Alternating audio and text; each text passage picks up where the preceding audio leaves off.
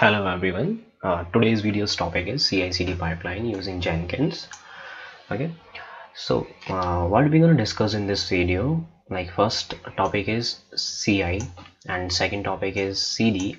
It means like what does it mean by CI and what does it mean by CD, and we will see actual implementation and working of pipeline, CICD pipeline using Jenkins. Okay, so we're gonna complete all these things in this video. Okay, so without waste time, let me make you understand like what is CI is, because to moving forward to this working we need to understand what is CI and what is CD is. So suppose you are a developer, okay, and you are working on one project and this is your working space and you are writing some sample codes. Okay, so when you write a sample code, what you will do after implementing some set of functionality. Suppose you are working on a add method and you implement this add method and you want to push it to the repository, but before pushing it, what do you want to do? You need to write a unit test cases for this, right? So plus your functionality and you will write a unit test cases for it, right? When you complete your unit test cases, you will push it to the repository, right? You will push it to the Git repository and whatever repository you are using in your project, right? Yeah, this is a Git repository and this is a working space. You will push the code here. So before pushing the code, you will run all these functionality, what a code you are writing, like what code you have written, and the unit test cases you have written for that particular functionality. Now your code and your unit test cases are working fine, absolutely fine, no problem in it, and you post it, right? So when we talk about a CI, you have written unit test cases for this particular functionality. It might be possible some other unit test cases also available, right? Because you are not a single person or working this particular project, right? If you are working in a project, so there might be a chances, yeah, for sure, there'll be a chance some more peoples or more developers are working with you. So we have a unit test cases for entire application. Got it? So when you push your unit test cases, they will go into the repository with the code and they will go to this repository, and now you have some set of you have functionality and you have unit test cases with already available unit test cases, right? Now you have your unit test cases and we have already developed unit test cases, right? Got it?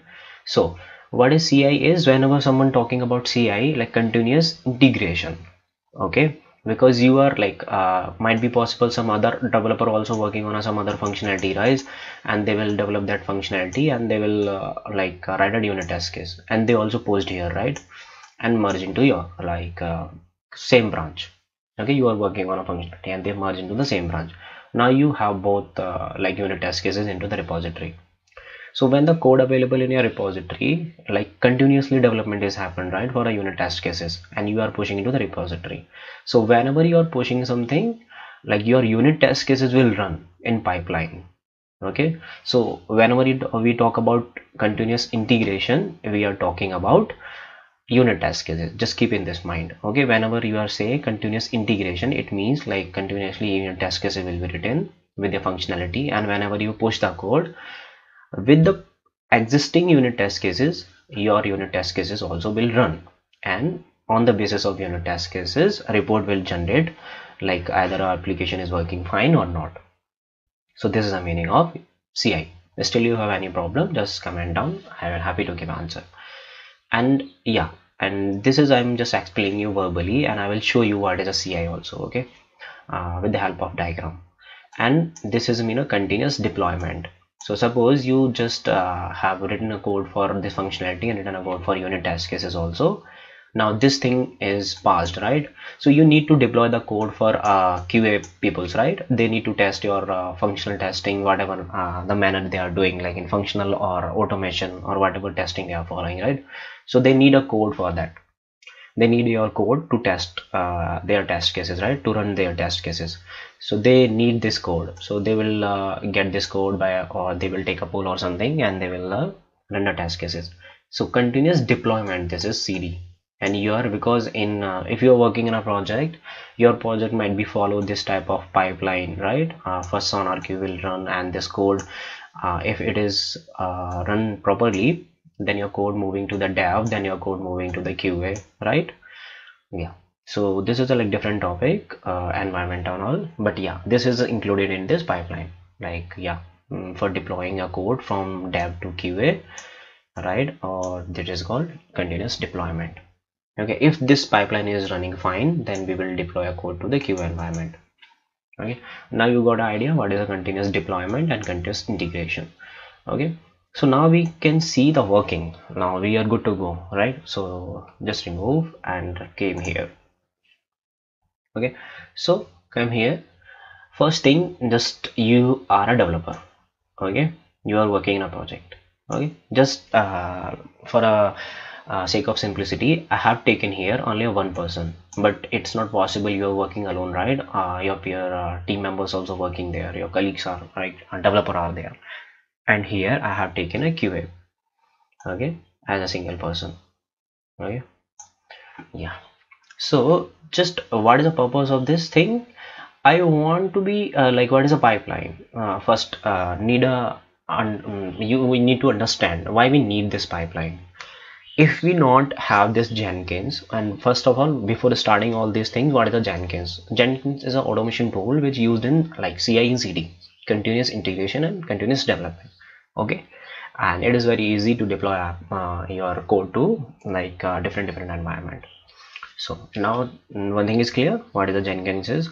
Now what is the purpose of this all thing? Like I want to make my code available to this person, QA, because I have written some code, I have written unit test case, and I want now to this code available to this person, QA, because after I have written a unit test cases and a functionality like code for some particular functionality. Now what is the next step of development? This person need to be tested, right? That particular code or that particular functionality which developer have written now, right? So, and he will check the entire application, either he will perform regression or either he will perform functional testing, but he need to check, right? Yeah, so when he need to check, for checking that purpose he need that code, right? Yeah, so now understand the purpose of this whole CICD pipeline. Now you need to make available your code to this person. But if you don't have this pipeline, just forgot for a 2 second, you don't have this pipeline, okay, then what do you need to do? You will write a code, you will write a unit test cases, you will build your application, package your application, or you will make a WR var file, right? And you will make that file and give to this person, and whatever he will do that file, and he will make that available in system, and after that he will test it. So it will take entire so much time, right? You will like, there is one functionality, suppose you are working on some functionality and it takes like to you 30 days, and your unit test will take you 10 days. Okay, after that you will build packaging, whatever you will do, and you will give this whole thing to, after packaging, to this particular person, right? And he will do something to that to make available to in system, right? And again he will test it, right? And something got failed, he will file a bug and assign to you. This is a whole process, right? But this is a long time taking process. So that's why we want to save our time and we make our whole development process very fast. So we need a Jenkins for that. And how Jenkins will help to lay continuous integration and continuous development. Now see, here you are a developer, okay, and you write some particular functionality, okay, and you write a unit test cases for that, and you write a code, okay, you write, and this is your local system. This is a local system, which you are on working. You might be using some IDE, Eclipse, or IntelliJ, whatever you want to use, right? Yeah, you are using something, and for particular functionality here, you have write a code and unit test cases, both you have write in your local system. Now you run your this particular both things, unit test case and code, all thing is working fine, and you are ready to push your code. So what you will do, you will push your code into the Git repository, right? Yeah, you post your code into the Git repository. Till here, no doubt, right? Simple. You post your code and code available into the Git repository, right? So now the Jenkins come in a picture. Okay, now if you see here, like if you belong to some village area or something, we have two different colors here, this one and this one, right? And we have this separation between, right? And we have this numbering 1 2 3 1 2 3. So this is act as a pipe, first pipe, second pipe, right? Yeah, to make you understand, I have I have made this 3D diagram. So this is like pipe something, first pipe and second pipe. So first pipe I represent here CI and second pipe represent here CD. Now your code is available to the Git repository, right? Now Jenkins come in a picture. How we will set up a pipeline, and what is a pipeline is, it's just like set of jobs which we have written inside a Jenkins. And what is the purpose of this job is, like, okay, just take a code from Git repository, right? It will take a code from here, okay, and run unit test cases. As I have told you, when we are talking about CI, we are talking about running a unit test cases for entire application, okay. And whatever the software you are using or tool you are using for generating reports, I still remember in my initial days of when I starting my career, I'm working as a automation engineer, but now I'm working as a developer. But so we are using there like Cucumber, and we integrate that into the Jenkins pipeline. So we are showing reports or all test cases regarding that. Like it will show you a report in terms of like this. It will give you the percentage like this much percentage you have error, 10% is, and this much percentage you have green.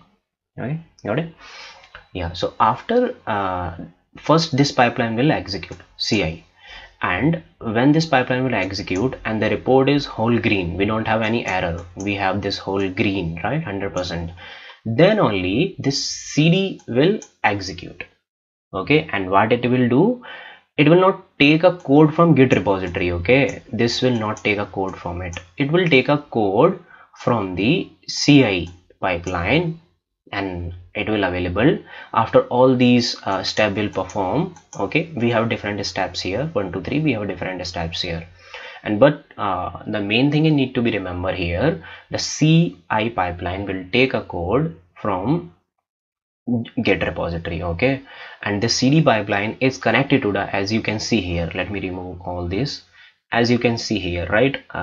Yeah, this is a first pipe, right? And your second pipe is connected to the first pipe, right? So it is just like one thing. Let me make you understand.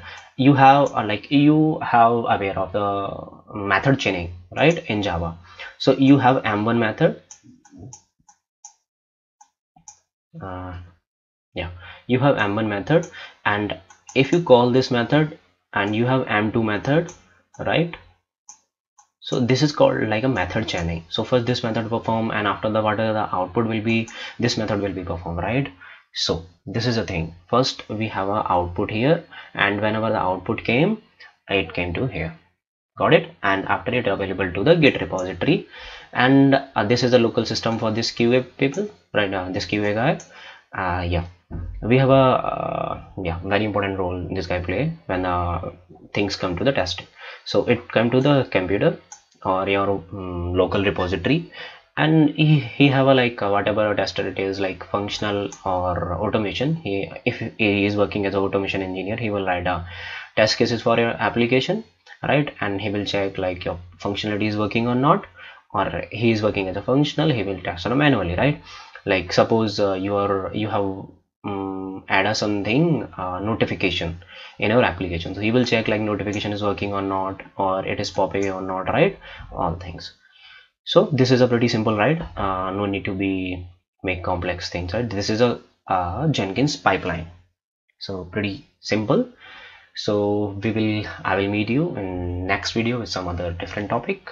Okay, yeah, till then, see you, bye bye. If you have any question, you can comment down, I will happy to answer. Okay, bye bye.